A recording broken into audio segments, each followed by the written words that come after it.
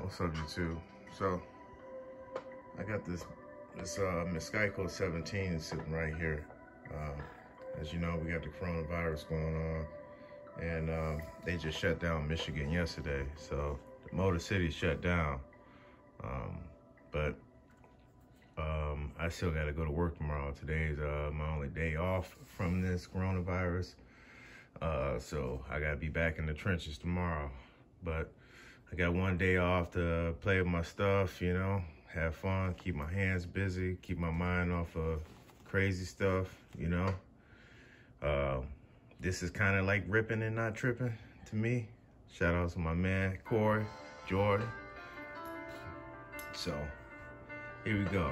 So, what I did with this Miss Geico 17, which is a really sweet looking boat. Beautiful, every size of it. This is just a 17, it comes brushed. As you know, this is one slow, good looking boat, period. So I went brushed twice in this thing, you know? So I wish I would have picked something else, like a real boat from the beginning.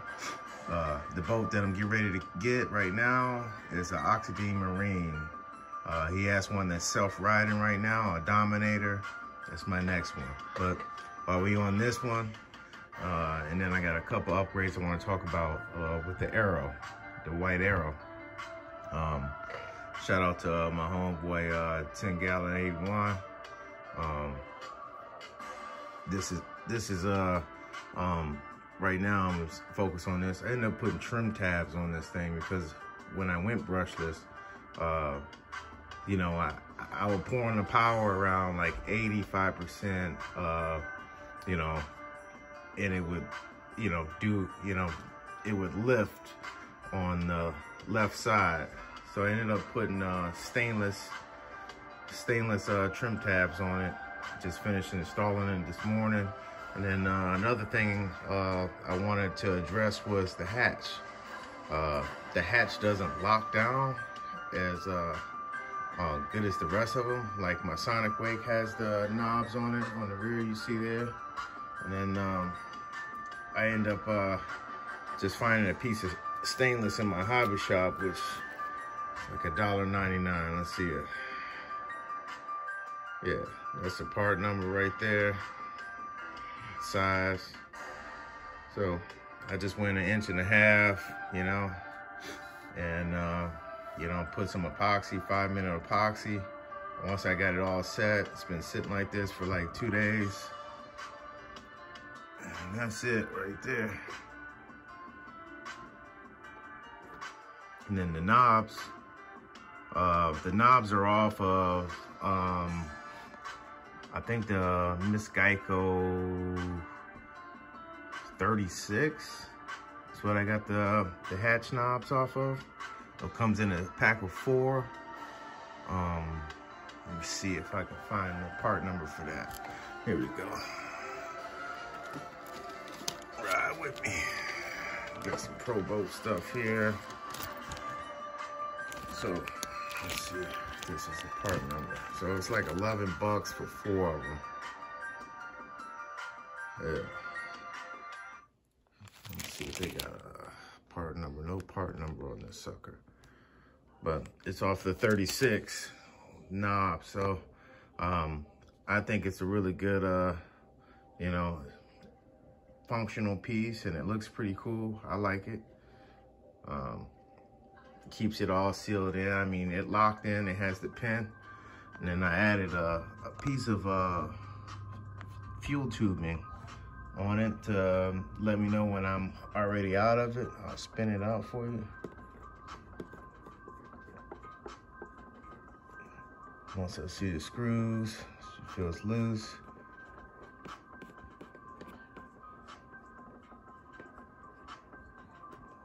You know, bam. And then I don't know if I showed this or not, but that's Flex Seal in there. Double-sided tape. Hold down the power switch. The motor that I used on this was off a Recoil 17, you know, the little red boat. You know, because that boat was really fast. You know, even though this boat is a lot heavier, it fits a brushless. I went with a 45 C rating, 1300 milliamp brush, you know, LiPo battery. And it fits right in there. Hatch closes good, you know. I already chopped this before. And then, like I said in my other video, I only milled out the top a little when I had the Traxxas motor in. I had a 110 scale CT, a short course truck brushless motor, which I should have kept in it, because if I would have had the Spectrum set up in my DC5, I could have toned it down, detuned it a little bit. Once I get to like 80%, I could have, like, you know, stopped it, or either run it on 75% power on a stock Spectrum. But the antenna on this is a Tactic, and it doesn't need an antenna. I think I had that on it before, and I've switched it back and forth. I already sold my recoil, got rid of that. I was trying to get rid of all my E-word stuff. But one thing about it, the boats, that's where it's at. This is the only cat that I have. And I have my wife's Arrow, which I'm gonna address here in a second. I have another cable that I wanted to go, because I wanted to go cable. This is a solid piece. Collet's been changed over. That's an upgrade on collets. That's not the stock collet, but when you get this motor, you have to buy this piece, this part, which I have an extra one there. So, and then they have set screws inside of it. Make sure you Loctite those set screws. I was testing it last week, and then it frayed one of my wires right there, which I'm gonna have to, you know, seal that up. Hopefully I didn't, you know, lose any resistance or gained any resistance. Motor set's good. I had to stack this up a little bit. I just took me some regular, you know, wood from my hobby shop, sealed it all, epoxy, and then I put Flex Seal on it. I think I'm gonna Flex Seal the whole inside of it, or coat it with a marina coating. This boat does not have clear coating on it. So when I put hatch tape on it, because I kept losing the hatch, you know, because there's only one small little pin in it, in the front nose. And then the magnet is right there in the center. It's not enough, it's not strong enough. So that's why I end up adding these hatch lock nuts. Stainless came out sweet. I'm happy. Another gripe is when you hit something in the water, this flings out, which is kind of cool, but this thing ain't going that fast. There's a small pin right there. I'm gonna put a pin in that, you know, and it goes all the way through. And seal that up, you know. I don't know if I want to go with a small breakaway like my bigger boats, but I end up sharpening the tip of the coolant holes. Comes right off the prop. This is a 2-blade prop. I don't know if this came with a 2-blade. I think it was a 3-blade. I want to switch it to one of these cables instead of a solid, you know, which this is out of the Arrow. It's 8 3/4 long. This is for 10 gallon, 81. So that size for that is this. It's the product number off Offshore Electric, and it goes into an Impulse 31V. That's the upgrade cable. It's a 150 cable. 3/16 shaft, and it comes with a nylon cable cover. Comes with everything besides the collet. I haven't measured the engine, but I'm pretty sure you can probably measure it right off the bat. That's easy. And then this is adjustable, and you got a set screw on the tip of this. And then before you set it, you do a test fit, and then you grind it. Shout out to JJ. Check him out. Yeah, I like this boat. One thing that's blowing me away is that this isn't clear coated. Like I said, I know I'm crying about it, but it is what it is. This thing needs to, I don't know, I want to shoot it all white and then put the graphics on it. Geico, the real boat, I mean, it's a sweet color. You can't miss it. This thing is iconic. Put this hatch back on here.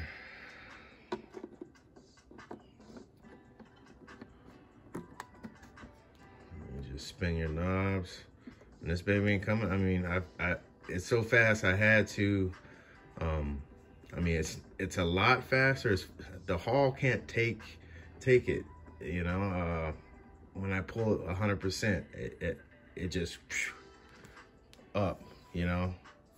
If I could dumb it down a little bit like the stock Spectrum controllers, but it's a tactic. It's just like something extra. I got like 10 controllers in there I'm not using because I end up switching over to my DX5C.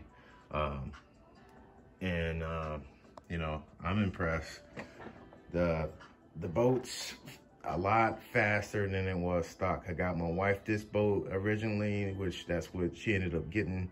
The Arrow for to replace this. She got tired of it. She went on Amazon, found the Arrow, which they're fast and they're self-riding. Sounds crazy when you pull it. I don't know what's up with the ESC in that thing, but and then upgrade the cable. But if you grease your cables properly in the shaft and the Teflon tube, I mean, you'll never have a problem. It won't snap on you if you take care of it. Always pull these things out every day. Oxygen Marine, he prefers you to pull it out and let it sit for like 2 or 3 days before you put the hatch back on it. You know, to stop it from mold and everything. I saw his shafts. He went with a piano-like shaft, and he's got 3 bearings that slide on them with these O-rings that are O-ring stoppers. Top of the line. Those are the best boats, RTRs, that you can buy in the world. Shout out to Bill Oxydine Marine. Awesome dude. Check him out, man. He's got a YouTube channel. I'm trying to get on first on this list. I just dropped like another $200 in the hobby shop yesterday. That could have went towards my boat. Hopefully I'm able to pull the trigger, especially now that I have to work during this coronavirus thing. So I'm about to stack my chips and then, you know, do that. I love to be in Alabama right now, but it is what it is. Oh, another thing too. If you're running electric or anything that you got to charge, get one of these squids. 18. Look at that. Progressive RC. You know, instead of me having to switch, you know, switch adapters and, you know, boom, you know, just to do everything. That thing, it's got everything on it. Another thing I just upgraded to while we on channel, I went to an M2C clutch on my tracks. It's 40mm flywheel kit. If you're gonna do this and you got a stock carb, you gotta shave the front of the carb if you wanna be able to take it off. That's a stock clutch shoe, 2 shoe with the spring in it. Stock flywheel, whatever size that is. You know, hey, if you're going that route, man, you know, I might as well tell you right now, 40mm is just, I mean, you're 2mm too thick to pull your carburetor off while it's on the vehicle, or, you know, you can't get around it. We'll get into that at another date. Thanks for checking out my Miss Geico 17. If anybody's wondering any questions on how to make this thing a little bit faster, I'm gonna have to get a video. I'm off today. I mean, it looks pretty cold. Let's see what this pond's looking like. It don't look that bad. Yeah. Let's see.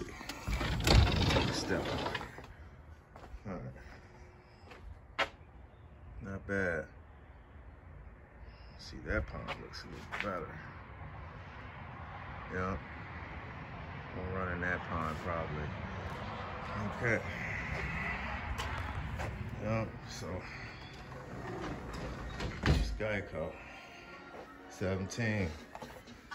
I ain't gonna hold y'all up and give y'all something to watch, man. I know y'all bored like I'm bored. One thing about this too, these sponsons on the bottom, I mean, I could rough them up a little bit, but I don't think they're functional. I think they're just, you know, to replicate what they actually look like on the bigger Miss Geicos. But, you know, I don't know. Hopefully this does the job. I'm gonna have to do some testing and tuning. You know, hopefully I got it set right. Yeah, that should hold it down. I'll let y'all know. That's the only cat I have. I'm a V-Haul fan, straight up. All right, Cook Racing. I'll holler at y'all. You know, peace.